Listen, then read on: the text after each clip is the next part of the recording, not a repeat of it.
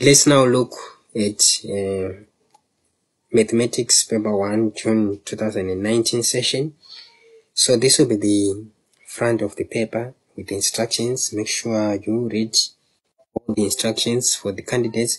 But here the most important thing is to note that you must use a black pen. Do not use pencil in workings or in anything. Just use your black pen. Before we proceed to the next question, I just want to remind you that it's easy to master all these examination skills by downloading Victory Access, available on Google Play Store, which lets you download hundreds of my video lessons, notifications on syllabus developments and past papers. And this is another condition.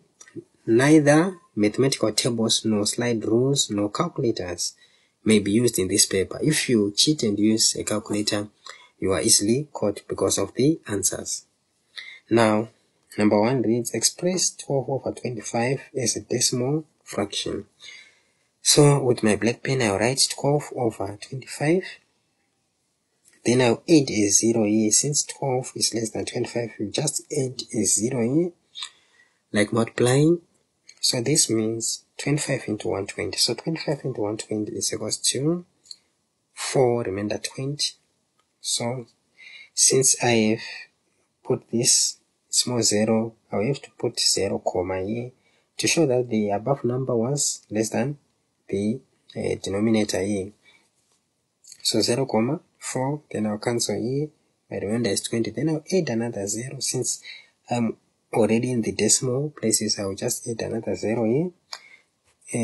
25 into 200 is 8. So my answer will be 0.48. Another question. This is now part B of number 1. Please make sure that you are showing working in paper 1 so that you can get as much marks as you can. So 2 over 5 is a percentage. As a percentage, we just multiply by 100. So I will rewrite 2 over 5 times 100. Then 5 into 100, that's 20. 2 times 20 is 40. Do not forget to write this percent, because this is asked as a percentage, so it's 40%. If you leave a percent out, you are likely to lose half marks. Then 0.0375 is a fraction in its lowest term. So the first thing is to consider the decimal places in your value. In this case, we have 4. So 4 means that the number which will become a denominator, which starts with 1, must have 4 zeros. This means it's over 10,000.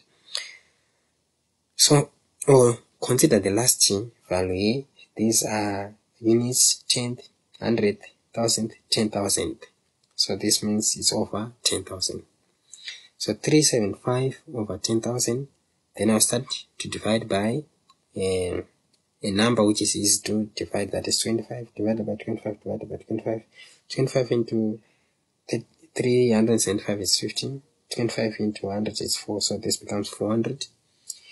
This is not yet to its lowest term. You must further solve this. So I will divide by 5. So 5 into 15 is 3. 5 into 40 is 8. So this is 3 over 80. So this was my number 1. Let's proceed to the other number. Number 2, write down the next term in each of the following sequences. So this is a topic under number patterns or sequences. If you are using the Victory app, you can check. So this is 1, 4, 9, 16. We first consider the nature of numbers. Which types of numbers are appearing in the list? And you can see here that these are square numbers. This 1 squared, there's 2 squared, there's 3 squared, there's 4 squared. Let me write this. So the next term, the question is the next term. So the next term will be 7 squared, which makes it 49. So I'll write it 49 here. And here we have numbers under square roots. They are all under square roots. It's a pattern, a square root. It's now a pattern. Then we have 2, 3, 5, 7, 11. You can see that these types of numbers are prime numbers under square root. So these are prime numbers under square root. So the next prime number after 11 is 13. So it's a matter of considering a pattern. There are no workings needed here. Now, we have 16, 8, 4. You can see that the subsequent number is half of the previous number, which is 8 is half of 16, 4 is half of 8, 2 is half of 4, 1 is half of 2. So the next term is obvious, half of 1 is half. We are done with number 2. Let's go to number 3. 3 girls aged 12 years, 13 years, and 15 years share $100 in the ratio of their ages. Calculate the amount of money that each girl receives.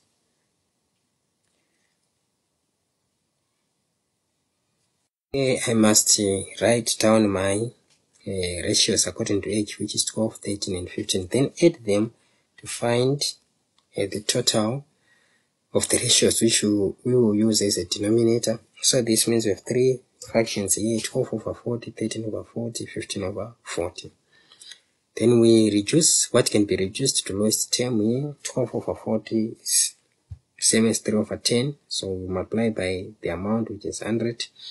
So 3 over 10 times 100, this will be $30. Then of 13 over 40 times 100, I will cancel my zeros. Then 13 times 10, this will be 130 over 4, which gives me $32.50. Then lastly, I'll consider 15 over 40, to its lowest term is 3 over 8, times 100. 4 into 8 is 2, 4 into 100 is 25. So now,